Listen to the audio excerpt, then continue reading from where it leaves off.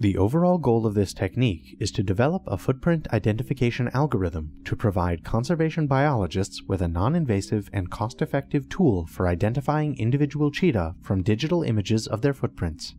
This method can help address key challenges in wildlife conservation. For example, by providing reliable data on the number and distribution of individual animals, thus helping to mitigate human-wildlife conflict and to prevent illegal poaching of endangered species. The main advantage of this technique is that it provides a robust, accurate, cost-effective and non-invasive approach for conservation monitoring. It also draws on the tracking skills of indigenous communities, consequently helping to revitalise their traditional ecological knowledge.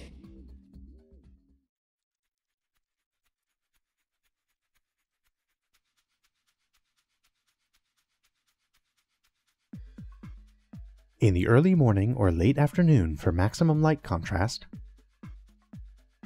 lay an approximately 1 centimeter deep path of builder's sand, taking care that there is a 2 to 3 meter wide run between 3 to 15 meters along a habitual movement path. Using standard gardening tools, wet and smooth the substrate to improve the print quality and definition of the path, manually removing any leaves and pebbles. When the path is ready, lure a cheetah habituated to handling across the path with a food reward, leading the animal away from the path once the footprints have been made. Next, draw a circle around each left hind footprint to highlight the position of the individual prints along the trail. Here, I can tell that these are right prints. If you look at your own hand, you will see that from the index finger you go up and then you've got a row of 3 tapering down. And you can see the cheetah's footprint actually does a very similar thing. So this I know is a right print. Then, without touching the print, place a metric scale about 1 centimeter below and to the left of the footprint, with a photo ID slip on which the animal ID, the date, the footprint series, and the photographer name are written. Then, make sure the camera is level and point the lens directly overhead to avoid any parallax error in the image with relation to the scale or photo ID slip, taking care that the footprint, scale, and photo ID slip completely fill the frame. After imaging each footprint trail, brush the tracks away and prepare the surface for recording the next trail.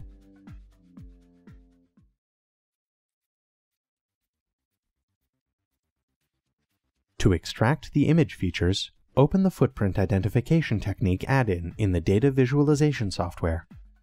Next, select Image Feature Extraction in the Footprint Identification Technique application window, and use the mouse to drag and drop the first footprint image into the Image Feature Extraction window. Using the Resize button, adjust the footprint image so that it fits inside the graphics window.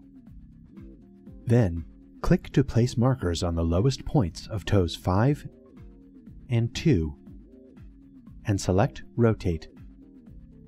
Rotate the image horizontally on the line joining the points to standardize the orientation. A set of crosshairs will automatically appear. Make sure the scale factor box is set to 10 centimeters, and then place 2 points 10 centimeters apart on the ruler. Then, use the template to place 25 sequential defined anatomical landmark points on the print. A prompt will appear to guide and track the sequence of the points. The accurate and consistent placement of the landmark points is critical to the resulting robustness of the classifier algorithm. Users must be familiar with the anatomy, orientation, and laterality of the footprint to be able to distinguish it from any other noise in the image.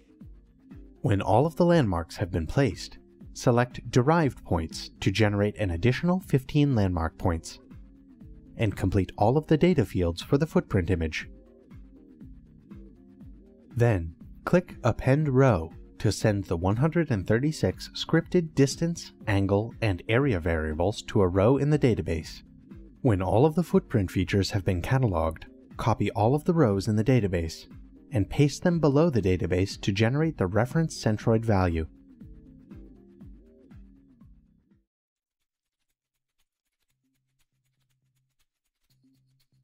For pairwise, robust, cross-validated discriminant analysis, from the main menu of the Image Analysis software, select and open the robust, cross-validated pairwise analysis window.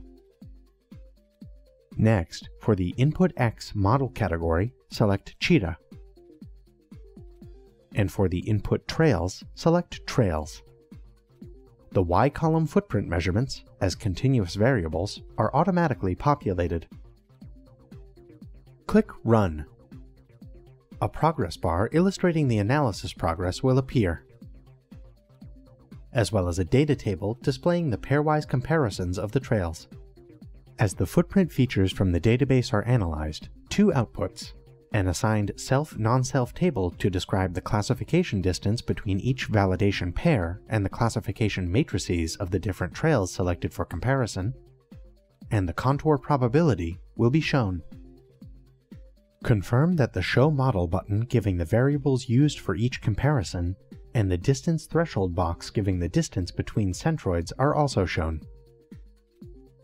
Then, select the Clusters button at the base of the assigned self-non-self table to display the two tables. The first table displays the distance between any two trails, and the second table is used to generate a cluster dendrogram. To visualize the classification clusters, click on any branch of the dendrogram to color-code it. Finally, select the algorithm that consistently gives the highest accuracy. Adjusting the threshold value to set the algorithm to produce the outcome that best approximates to the known number of animals in the training database. The accuracy of the algorithm is determined by the identity and the number of the variables, the contour probability, and the threshold value that determines the number of clusters.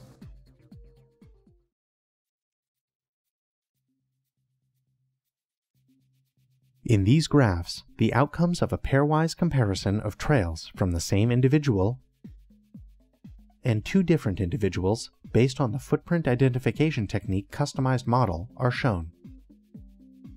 The classifier incorporated into the model is based on the presence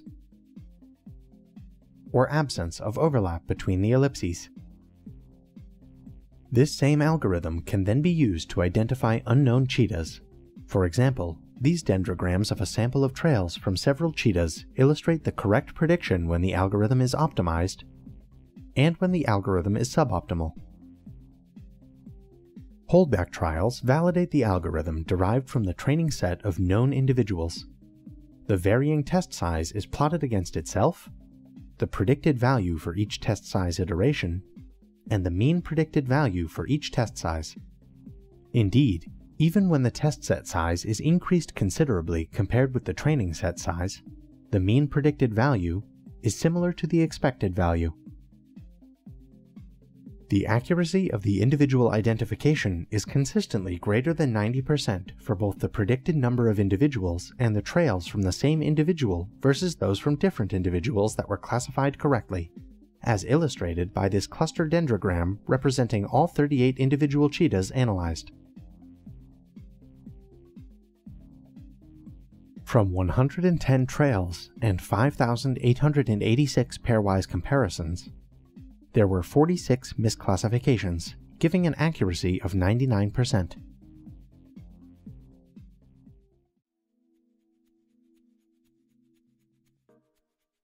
This technique can be standalone, or it can be a complement to other non-invasive monitoring techniques such as camera trapping and DNA sampling.